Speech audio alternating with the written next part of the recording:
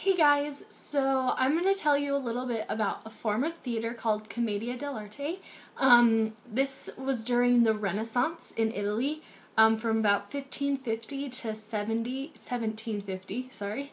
And basically what it was were these actors, they were troops of about 10 people, and they would travel all around Italy, and they would put on little performances for people. They had these stock characters, and they would use those characters, and they would kind of improvise different stories from those characters. So they had to be really good at knowing how plots needed to run and how a story needed to be told, because they would just kind of make up these stories as they went along. So they had a lot of servants, and they had other people who were always in other people's business, and then they had the lovers, which were a man and a woman. Sometimes they would have two sets of lovers, and the other characters, their point was to either help the lovers stay together or to bring them apart. And a very interesting thing about Commedia is that the characters wore masks.